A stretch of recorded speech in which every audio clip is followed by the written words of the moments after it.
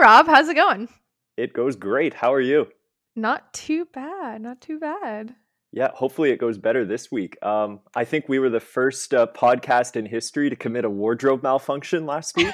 For sure. I tried to cut out as much as possible, so I don't know if our listeners caught on to the scrunching sound that you can hear in the first 5 minutes of last week's podcast. That's right. So if you can't see us record this, but if you could see that Kelly has what I'm going to guess is at least $1,000 value microphone. It looks totally pro. You look like a radio announcer right now. Meanwhile, I have my vintage circa 2012 iPhone headphones with the mic built in, and it's banging, like as I talk, it bangs against my sweater, which had a zipper on it right now.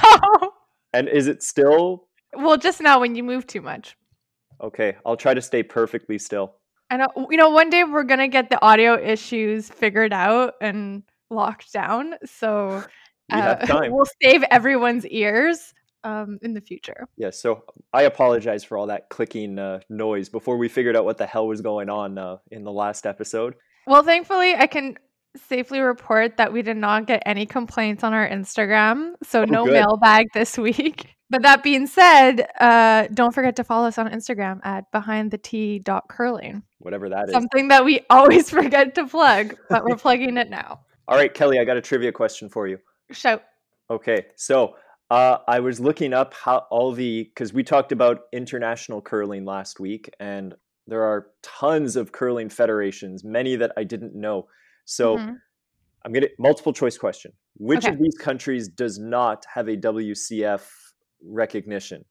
Is it Guyana, the Dominican Republic, Argentina, or Mongolia? Mongolia definitely has one. I remember seeing that or hearing about it. I'm debating between Dominican Republic and Argentina. Because Argentina is a big enough country that if they did have recognition, you would know about it. Well, Who Wants to Be a Millionaire this? We'll use the 50-50 and I'll tell you it's down to those two. I'm going to go with Argentina, final answer. You were right. Very good. Yeah. Dominican Republic actually has a curling federation. I chose Argentina because it's the first country that popped into my head with the late Diego Maradona as of this week. But yeah, they don't have a federation as far as what I see. I'm surprised. Yeah, me too. Being a big enough country. And I guess a lot of these countries that we're surprised to have curling going on them is because of mixed doubles. Not a great segue, but that's what I got. That's what I got. Yeah, so this week's episode is all about mixed doubles. Personally, one of my favorite games. Even more than regular curling, I dare say. It's something that I came around on. I kind of was against it at the beginning, but I've since converted. You're definitely not the only one who feels that way, especially here in Canada, because let me tell you, in the little research that I did before this episode, Canada is not at the top of mixed doubles game and far from it. Very interesting. Even though they're the reigning gold medal champions at the Olympics? Even though we can talk about it right now, but Canada has yet to win a gold medal at the World Curling Mixed Double Championships, which have been going on since 2008.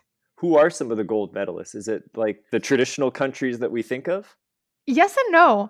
So Switzerland is reigning gold medal champion. So the first 10 years, I think they won like 8 out of 10 of them. Oh, wow. But there are some random countries. I don't want to say random, but some not some the ones we don't expect to win when we think. Yeah, some less familiar countries. Yeah, less familiar countries. So in 2013, Hungary won the gold medal. I remember that. Yeah. But yeah, also so Sweden obviously hasn't won as many gold medals, but they've definitely won quite a few silver. So they're medaling. Russia too is another country that we'll see. But a lot of the smaller European countries that don't have a strong regular curling game presence, they're succeeding at mixed doubles. Very interesting. I wonder why that is. I have a few thoughts or theories. What an unintentional segue. Take it away. I know. Well, I guess kind of like what we talked about last week, how, it is expensive to get involved in curling Yeah. and creating a four-man team and competing against other powerhouses such as Canada and Sweden and Switzerland. So it's just a lot. It's more feasible for these smaller countries who don't have the numbers to invest in two players as opposed to a four-man team. I guess we should also back up and just acknowledge that mixed doubles is extremely different from traditional curling. Yes. I was trying to think of like the best way to explain it. And I was thinking, well, first, I don't know anything about auto racing or Formula One. I am not a fan, but I would say that mixed doubles is to curling what Mario Kart is to auto racing. It's the same premise, but with it just gets crazy. To a certain extent. I don't know if that's the best analogy out there. No, but it was kind of fun. So I know some people, and this is kind of why mixed doubles hasn't gotten much traction in Canada until now, is that some people did find it way too gimmicky, especially with the introduction of the power play, which, as much as I love mixed doubles, I'm not super keen on the power play. You have the timeline here, you said, right? So when did this all... Okay, so... Mixed doubles, a history. So this is according to Wikipedia. Again, I don't know the most valuable source you're going to find when it comes to researching curling. It is. I mean, these days, face it, Wikipedia is your first go-to. Yeah. So mixed doubles was formalized by the WCF, the World Curling Federation, in 2008. So it's still a relatively new sport. However, in 2005, there are quite significant changes made to the game. Why these changes were made, it's not too clear, but these were the following. In 2015, the placement of the rock in the house at the start of the game was moved from behind the tee line to just in front of the back four. So essentially, the back of the rock should touch the back of the back four. Okay. Like the back end of the back four before the back eight. Okay. Yeah, all you curlers out there, I'm pretty sure you understand what I'm talking about. I always thought it was the back of the button, so what do I know? Yeah, well, I mean, it's pretty close because it's 2 feet and the rock is just under like 2 feet diameter. But it really should be touching the back of the back four. Okay. Second, the teams no longer need to be separated. So prior to 2015, at the first throw, one player had to be at the other end holding the broom. However, as we've seen now, especially in the Olympics, a lot of the teams are choosing to not have anybody in the house in the first throw and just have that one sweeper, because we all know, and we can talk about this later when it comes to strategy, that getting that first freeze is like key to stealing an end. Thirdly, and this we've seen a lot when we played in the provincial playdowns, is if a rock is thrown out of turn, it's automatically burnt. So you know how many times we've seen people counting like, oh wait, because it's one player throws the first and the last, and then the other player throws the middle 3. So if you mess that up, you're done for. Mm-hmm. Especially if you're used to regular curling with just throwing 2 rocks, you're done for. The rock is burnt. Oh wow! I feel better about our little exploit. I don't think we did that. And then finally, in 2015 is when they introduced the power play.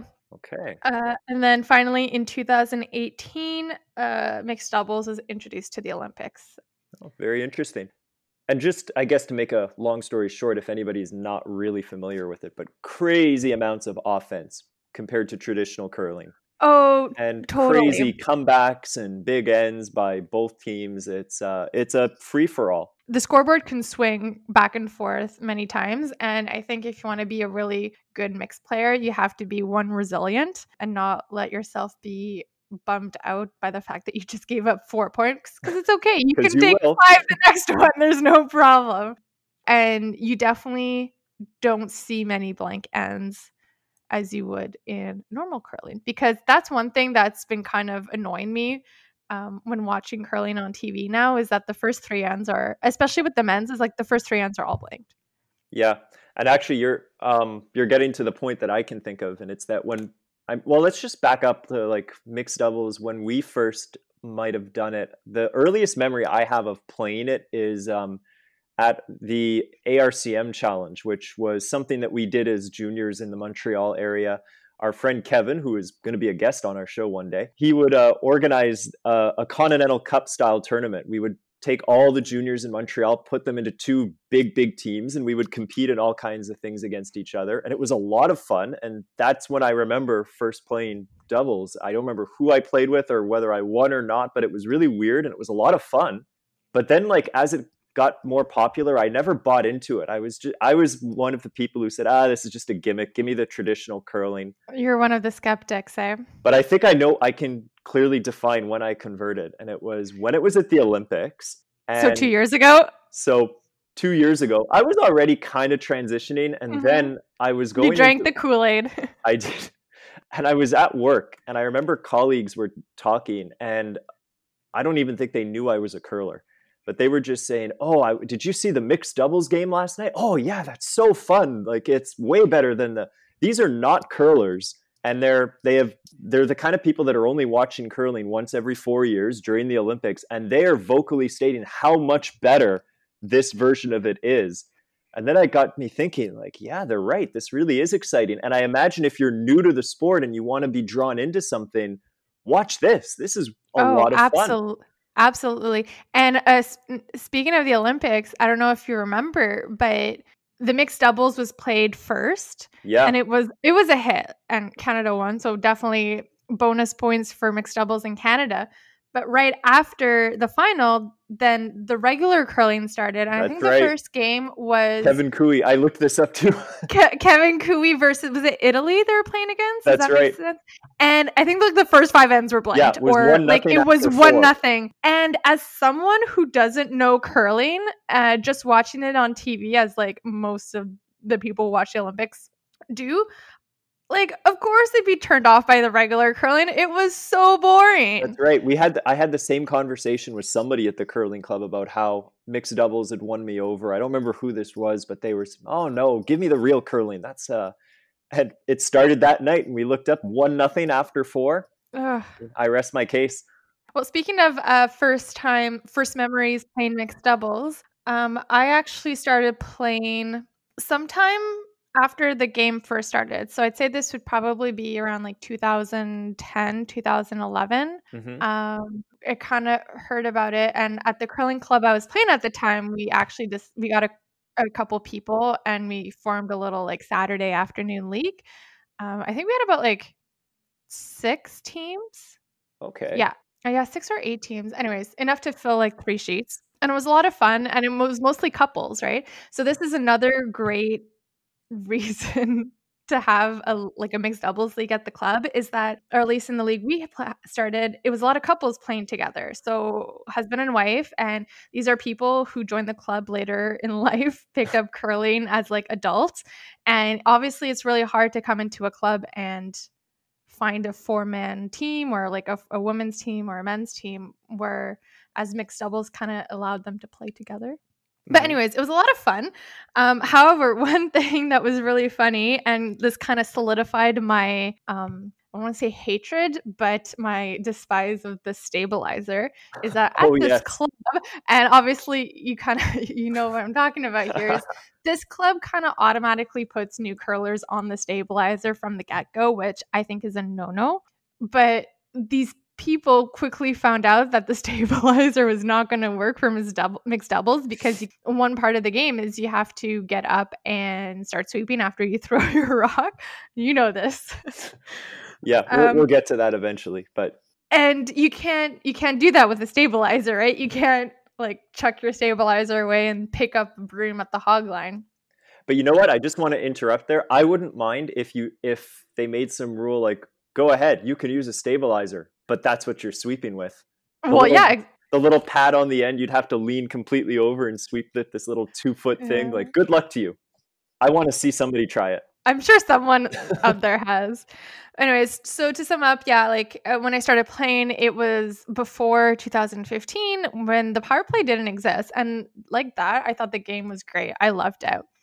And then I kind of went on a couple year hiatus and came back and started playing mixed doubles again. And then this is when the power play got introduced, and I had no idea, I didn't understand it or really understand the point of it. And I also kind of found it made the game a little gimmicky.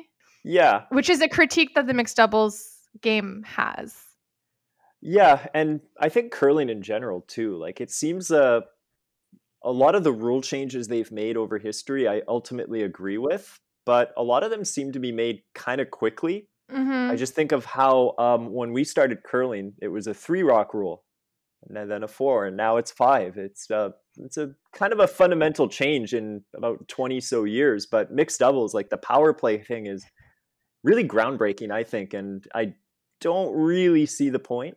But Well, you see, like I understand the point of the 5 rock rule just because it doesn't make a difference at the club level, but at the elite level, just having the 4 rock free guard zone, the teams got too good with it, and the team's it on wasn't TV. But the teams on TV, and it's strictly this is the only reason why they brought in the 5 rock rule yeah, is because of the teams on TV, and basically when teams got a big lead, and for the men's it could just be like by 3 points, they go super defensive, right? So just by adding that extra rock kind of helps keep the game a little more interesting. yeah, and the power play thing. So it is a bit gimmicky, but it does, I'll be honest, it makes it very interesting to watch because it's another thing to juggle. It's like watching football when the coach is saying, do I call a timeout now? Is it about strategy or is it about time management? And it's just another factor to throw into the game that I makes it completely disagree, Rob. I completely I don't think it brings there's nothing new. anything. Yeah, I don't think it brings anything valuable to the mixed double games. You want to say it makes something interesting? I'm sorry, but just having 5 rocks and no takeouts till the No, fifth rock makes it is already interesting. no, that part I agree with. I'm not saying it's something necessary. I'm just saying that when will they use it? When you're watching and the team is like, should we use it now? Should we use it later? That thing in the back of your mind is an interesting debate to have. That's true. Okay, But I'll I give agree you with that you. I don't point. see the point of it. I think the game is fully exciting without it. So I tried to browse a little bit on the internet as to see like if people have shared their opinions about the power play, and also in terms of strategy, like when it's best to use it and stuff. And basically, what if you play it right should ensure an extra point. So Hmm. technically, it should be like a guaranteed 2. So if you're down and you have the hammer and you're running out of ends, it could be good to do the power play to at least like secure 2 points. That's pretty Okay. much it. Yeah. Yeah, I find the decision of when to use it interesting. Not that I think it's a necessary thing, but it's kind of like, oh, do I call my timeout now? Do I do that? It's when do you make your move? It's an interesting discussion to have. True. When you make the move is definitely something to consider, but then how much is the move gonna how valuable is the move, you know? Well, that's something, yeah, that's a good question for somebody who actually knows mixed doubles strategy, Yeah. which I really do. I know to go for the middle all the time, but Well, that's it. The that's game my is other problem with the power play is everything's off to the side. Now what? the other team can just bring it back to the center if I they're leading. suppose, yeah. And then you're limited to okay, you got your guaranteed 1, let's say. Again, it all depends on if you make your shots or not. So if you're not curling well, but also if you're not curling well, the power play could be good in terms of momentum. So you've been doing like 2 or 3 ends and things haven't been going well. Okay, let's do a power play to like rejiggle things, do a little different strategy to help hopefully get your confidence back and change the momentum of the game. On that note, okay, the power play could be good. But besides that, I don't know. I'm not convinced. So please convince me otherwise. Anyone out there? I agree. It's not something that I don't know, passionate about. We have to abolish the power play. I don't care that No. much, but it's an interesting thing to have to juggle. You mean you're not going to go on a Twitter rant about this? What's Twitter? I barely know what Instagram is with all of this, so no, I'm not going to go on a Twitter rant. But speaking of ranting, in my research for this episode, which I did like 5 minutes before we went online, I found an article that I did read. I remember reading this actually 2 years ago during the Olympics, and it's by a columnist from the National Post, Steve Simmons. He's a well-known sports reporter in Canada, and he wrote an article called "Mixed Doubles Curling is an Olympic Sham, and not all gold medals are created equal." And he's saying that other athletes who won gold deserve more recognition than John Morris and Caitlin Laws. Are they like does he mean like the regular curling Well, he teams said deserve that. more recognition? He said, "Excuse me if I'm not among the thousands or millions, maybe, celebrating the gold medal by Canada's mixed doubles team. Mixed doubles, invented in the form of these Winter Games, does not belong on the big stage. You know that for this very reason. Most Olympic athletes train their entire lives just to qualify for the Games, let alone wind up on any podium. Yet John Morris and Caitlin Laws stood on the podium with gold medals after only having Okay. practiced once," which I think is technically true. No. I Yeah, completely rebuttal. disagree. I have a big rebuttal. To say that the players who compete in mixed doubles have not trained their entire Is lives and completely therefore false. are less is completely false and offensive. Yes. Like, yeah, the rules of the game of mixed doubles is different than regular curling. However, the technical skill that goes into playing mixed doubles is still the same for regular curling in terms of how you throw the rock, weight judgment, line call. Yeah, the implication from this article is that Caitlin Laws and John Morris walked into a curling club last week and said, "Ooh, what's this?" and then wound up at the Olympics the week after. Don't tell me that they didn't train for this their whole lives. For that reason, I'm just going to discredit everything this guy says in the article. Oh yeah, this is he clearly doesn't know what he's talking about. Yeah, and he goes on to say, mixed doubles is a made-up Olympic event added basically because curling draws television numbers, and this gives TV another sport that fills plenty of hours for broadcasters around the world. Haters gonna hate. What can I say? I know. Well, also on that point, I think that mixed doubles is a lot more TV friendly than regular curling.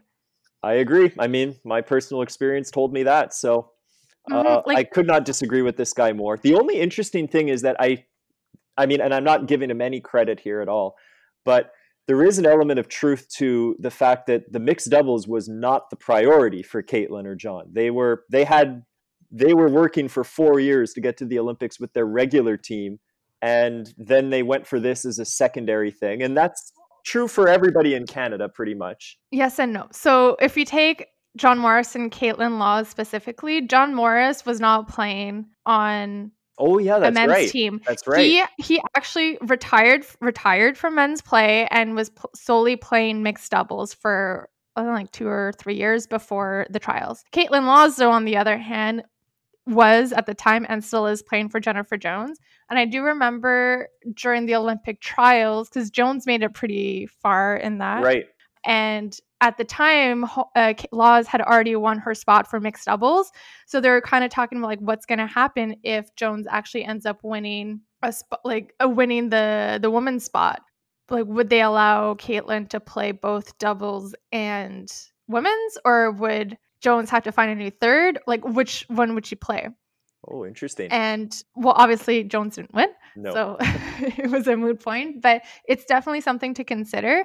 And this kind of segues into like another point I wanted to bring up for this episode is that mixed doubles is now starting to like gain more traction in Canada, and a lot of the elite players are kind of jumping on board. Yes. And playing this, but it's more of a part-time thing. So their men's or women's team is the priority, and this is like a second to that, right? But I think we're going to get to a point, maybe not for the next Olympics, but eventually, once mixed doubles becomes more popular, that you're going to have two distinct players. Like, you're either going to focus on mixed doubles or you're going to focus on regular curling. Yeah, I think well, it's something that I thought about, and again, not giving any credit or to this article, but it is something that I do notice that the elite teams pursue the traditional thing, and it is secondary for them. But again, to diminish the gold medal in Pyeongchang is ridiculous from that. And but I kind of like that they prioritize their own teams, because it makes the mixed doubles maybe a little bit more open for everybody, or a little bit more accessible because we've talked about this before. I'm kind of frustrated by the gap between the elite and the not so elite and how it's widening in this country. So at least if the really competitive curlers are only going to put in a very slight percentage of their effort and dedication into mixed doubles, I think it makes it more accessible for the rest of the country, and it gives it some notoriety at the same time. It's kind of the best of both worlds. Oh, for sure. I think the reason why we're seeing elite players win mixed doubles at the moment is just because of the huge gap in skill level. I think the people who are just playing mixed doubles obviously aren't at the same level as the elite players just because they haven't had the opportunity to get that exposure. But I think give it a couple years for the mixed double sport to develop and you'll get more people on board. And that was your comment there about large gaps in skill level and non-elite. Was that a segue into our mixed doubles exploits? No, but we can go there. So I guess you want to talk about the story of the great fall of. Oh well, not what was it? I was thinking first though. Remember the tournament that we did at our club with mixed doubles? Oh yes, I remember we learned that. a lot from that, and so did our friend Trish, who friend of the podcast, who capitalized on the popularity of mixed doubles and approached our club and said, "Can I organize a mixed doubles tournament?" And one of the great decisions she made right off the bat is let's throw out the word mixed and just make it doubles, because the men to women ratio at our club is not good enough. Oh yeah. So just you find a partner. The club was very receptive, except they only gave her like 1 day to run a tournament where she had 20 teams interested. To make a draw for 20 teams and fit it in 1 day, I think we were scheduled to play like 8 games, 4 games. or something. It was more than 4, I think. Yeah, I think it was 4 if we made it to the playoff. Which we did. I think it was 4 plus if you made. But anyways, it was a lot of games, and mathematically it all fit because the games are shorter. The draw made sense. But I remember throwing a rock and running up to sweep it and commenting that, "Oh, I'm exhausted already." Oh, I remember by the 4th game, both teams were absolutely exhausted. And I think we came to an agreement. We're like, let's just go up and down. And like, that was it. Whoever wins game, like, 2 wins. And everybody was okay with it. It was still a lot of fun. It's we enjoyed the tournament. It goes to show how exhausting it is. Yeah. The sprinting after your rock to go sweep it is At championships in the past, I've played 3 games of like regular curling in 1 day. And it's exhausting after the 3rd game, not gonna lie. It was tiring. However, playing 3 games of mixed doubles in 1 day, even though you throw fewer rocks, and it's quicker, it's like twice as exhausting. I agree. Yeah, I really felt it. The nice thing is we did it in April at the very end of the season, and we had a whole summer to relax and gain our strength back. But can you imagine if we had a Tuesday night league game the day after? I remember being completely wrecked for a few days. And that's the thing, like, yeah, there's fewer rocks and it goes by, but you don't have the stoppage time that you do in regular curling, right? Yeah. Even if you're a sweeper, you have time to walk down to the other end and kind of hang out at the hog line before it's your turn to throw again. Whereas mixed doubles is by the time you walk back, like they've already thrown the rocks, so you have to get ready. It's just it's a lot of back and forth, a lot of mileage. So I guess if you have, I wonder if someone has played with like a step counter or something. Yeah, pedometer, and see how far you walk. I know. I've thought about that a lot during the pandemic, just how I have to follow directional arrows everywhere I go. I'm like, I'm probably getting way more steps in when I go to the grocery store. Even at work, we have these arrows. So. Oh, really? Yeah. It's really annoying if you forgot something in aisle 1 and you have to backtrack.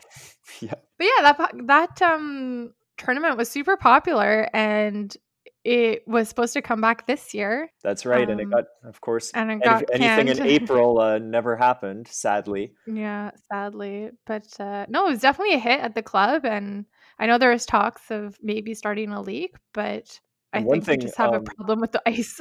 Yeah, and here's actually another, a couple of thoughts on why clubs should have mixed doubles is that a lot of clubs are struggling with membership. But I had the thought with, you could fill up every sheet at a curling club with half the number of people, for one thing. And the other thing, and this is the sadder point, but I think it's true, is that if we have to keep social distancing for a long time, this is the more COVID-friendly approach. It's COVID-friendly, that's true. And you can probably squeeze in an extra draw, too. If you cut it down to 6 ends, You can Yeah. definitely fit 3 draws in an evening, and like I said, it's great for new members who don't know Although many people that in I'm the not so club sure and about because when we teach new members, one of the things we tell them is like always wear a gripper when you're sweeping, always be very Oh, careful. And I have okay. thoughts of like rookies Don't sprinting after the rocks. I don't necessarily mean greens. I just mean Okay, like new people. Like, let's say I were to move and go to a different club. right. I guess there's not a lot of people in my situation in Montreal, but just to say, like, if you move to a different club, you don't know a lot of people. It could be easy to Yeah, get that's involved, and like there's 2 less personalities to deal with, true. which hey is a big thing. Yes, the less drama, the better. It's a huge thing. There's nothing worse than playing with someone you don't like That's on like right. a Tuesday night ladder game. What are you Not saying? not speaking by not speaking from experience here, but But yes, it's supposed to be your relaxing time during the week. exactly. Yeah, so anyways, I hope that Canada picks up mixed doubles. Yeah, I hope it becomes more of a thing and that people get into it. And this tournament that we did do at our club, we did well. And I think I seem to remember we won some kind of medal. I think we It played wasn't in gold, I the know that, but I no, we played in the consolation. okay, yeah, and we won that. Because I remember getting something, so we got a bronze. So that was fun, and we did well. And then we got the really good idea. Hey, let's take it to the next level. Let's go for the provincials. And the main deciding factor in this was that the club in which the provincials were played at were 10 minutes from our home club. So Yeah, it wasn't far. We weren't really willing to travel for this, so it was right around the block, and we said, "Hey, why not? We're the bronze medalists at our club mixed doubles tournament. Clearly, we're ready for prime time." and I think this was our first provincials in like a decade at least. Oh yeah, because that's one of the things that I forgot about is that normally you just like, "Hey, want to play this tournament?" And we're always like, "Yeah, well, I'm kind of busy, but okay." But then I forgot about all the things like you have to have matching jackets, you have to get a patch sewn on, and you have to. I forgot about all of those little things. And this is a struggle for mixed doubles because at least in a men's or women's team, you can shop in the same department. Can't do that for mixed doubles. Yeah, that was Or at hard. least if you have my body type, you can't. So it was I think, hard to find things that yeah, were. I think I shopped in the boys section and then we found like a jacket that looked exactly the same that was men's sized. But Yeah, a lot of teams just got like unisex hoodies because we weren't sure also how serious people were going to take it. yeah. I mean, we've been to provincials where they inspected the bottom of our shoes, and here Uh, and where here I don't think anybody cared. Some people taped their patch onto their arm, and it came off whenever they swept.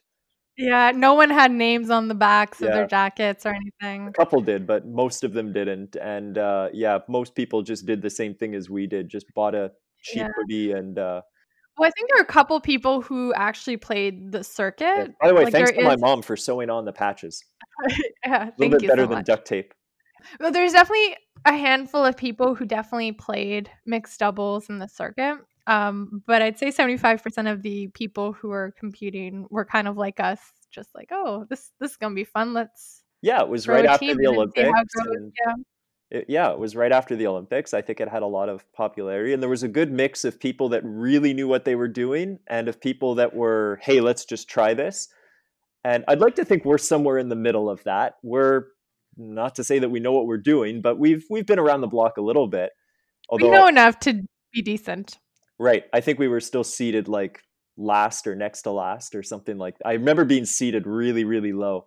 And we opened up, our first game was against probably the greatest mixed doubles curler in Quebec, Robert Desjardins, with his daughter, and he's not only won the province, he's won Canada before for mixed doubles. Yeah, not with his daughter, but with No, another but player. he's Yeah. extremely decorated. He's been all. He was one of the first to jump on the mixed doubles That's bandwagon. right. So he's ahead of the curve. He's been around, and he's I don't know if this is true, but I've heard. Look at Ooh. us just throwing out rumors and things, but like, well, he's a math teacher, I know that, and that he can compute your statistics in his head. Yeah, as he's calling a game, he'll be like, "Well, I'm going to give you an out turn for this shot because you're curling 72% on your out turns versus 93 on your in." I remember him talking about this after the game when we had like our lunch, and I was just like, I don't even remember what happened 2 ends ago. Like, how do you keep track of this? Me neither. He's a curling genius, safe to say. And so we were pretty intimidated. It's quite a way to start your first ever mixed doubles provincials, going up against him and his daughter. And I don't remember how, or actually I do remember, I think they had hammer. They tried some kind of shot on their last shot that wasn't really there, I don't think. They ended up taking out one of their own, and we stole 4 in the opening end. It was a tricky shot. It was a high risk shot. Like, they missed it the worst possible way. Right. But I remember that was a lot more likely than any positive outcome. It was not a great thought, or not a great idea to go. It wasn't a good call. It wasn't a good call. No. And we stole 4. And I remember just looking at you going like, what happened? And they were not happy. Oh no. They instantly called their power play. And it was what, in the second end? It was really early on. Oh yeah, their power play goes in the second end, which again, I don't know anything. And we killed their penalty. Or we killed the penalty, if that makes sense to borrow a hockey term. I don't even know. But either we stole or they only got 1. Like, we were in great shape. Unfortunately, I have no idea how to defend a lead in mixed doubles. No, we had a couple. Well, there isn't. Make your shots, basically. But no, yeah, we did not end up winning that game, but it came down to the wire. It was really close. Yeah, and it we was had just a shot for the win. But it wasn't that we played badly or we didn't know the strategy. It just came down to us missing like 2 or 3 key shots. Had we made those shots, like, we would have probably shook before the 10 ends. Yeah, it was, or what, how many? It's 8 ends in mixed? I don't even remember. I don't know.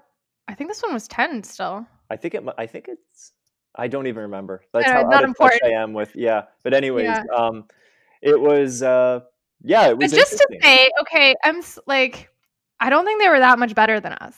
I don't know, but in terms of shot making.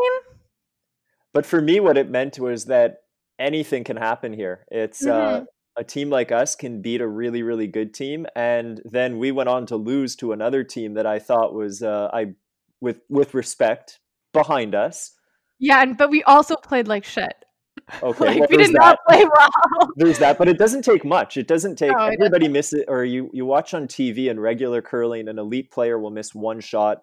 It's not a big deal. But here, they're human. They make mistakes, and you can burn them for them if you make your shot. I think mixed doubles is a lot less forgiving than regular curling is, because in regular curling, if you don't make a shot, you have other people to come and bail you out, and there's also more shots to come bail you out. Whereas mixed doubles is like, if you miss a shot, there goes your end. Yeah, basically. And that's the nice thing, is that I remember feeling kind of badly about that game, thinking, oh man, if only we knew better strategy, we would have been able to hold on. But I don't think we did anything wrong strategy wise. Maybe we did, but really it was just, you got to make shots for the whole game. And you have to be I technically actually, good. Right, I did make 1 really good shot in that game, which you probably don't remember. I think you remember the shot that came before it. Yes, I do. Yes, so this was in the same game. This is something that Kelly will remind me of until the day I die. One of the problems I noticed is that we had to play with legal broom heads, which in our club curling life nowadays, I barely ever use them. I was just going to say, yeah, the broom head I use at the club, I've probably been using for the past 3 years. Yeah, I remember the days when we used to go through like hundreds of them. Yeah. And so we had to put on or whatever, they're legal broom heads, sorry, the bright yellow ones. And we have a couple, but I mean, they slide much, there's less friction, they really go. And so I'm throwing some kind of run back in this game, and I guess it's a little bit inside, and I decide to chase my own run back, which is just, well, in fairness, I called you to sweep it, like. Okay, yeah. So I'm sprinting down on my slider, and I try to catch. I caught up to it at just about maybe the hog line, and Well, enough to get like 2 strokes in. also to paint a picture of what the end was like, I think every rock was in play. Oh yeah, and there were a And ton of guards. yeah, there was like maybe 3 rocks in the house. Everything else was a guard. That's right. So I'm moving as fast as I can, and I lean in there with my broom, and I'm expecting to start sweeping, but it just goes out from under me. I already made my excuse. It's got less friction, so it just goes flying. And I went down, and I'm sliding towards these like 5 guards, and I'm thinking, my thought is, I can do this. I can get out of the way. I can kind of hop over this and not burn anything. Well, I think that's every curler's natural reaction is you're like, I'm going down and I'm going to try and go down without touching anything. That's right. But I just want to give credit to myself because I don't think anybody who's gone down was going as fast as I was going. This is I'll give you that. I'll give you that.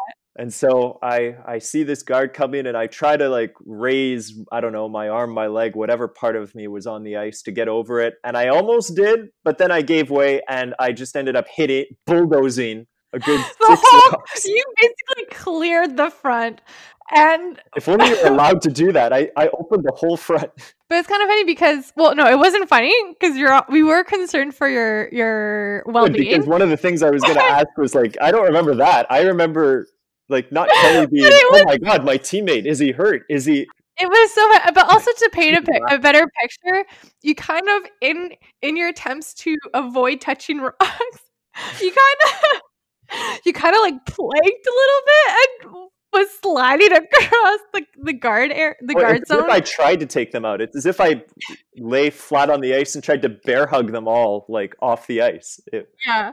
But then the next thing, once we've kind of settled down, we were just like us and also the other team. We were like, how are we going to put the rocks back? What I was thinking is like, where the heck does everything go? But Robert Desjardins, being the human strategy computer that he is, knew where every rock was, and before I could even look, he had gone up and put everything back the way it was. I was like, okay, I kind of know the rocks in the path that we were going for because that's what I was like paying attention to, but the rest was like, oh, like these two are like kind of on the center line, but I don't remember exactly if they were just touching or like a quarter on the center line. Yeah, he knew exactly where to put them, and it's. I mean, we all know when you when you violate the free guard zone to put the rock back, you know roughly where it was. But I wiped out a good 5 rocks here. Oh yeah, so who the hell knows where they go? But he did. Yeah, it's not like you just ticked it with your foot; like you bulldozed it. Yeah, everything. And he knew where every rock went. I was really impressed. It confirmed that whole rumor to me of like, can he keep stats in his head? Well, if he knows where every rock is, I bet he can. Yeah. Sure. And the funny thing is that I had the same run back on my next shot and I made it and you called me to sweep and I was like, hell no, I'm not sweeping it.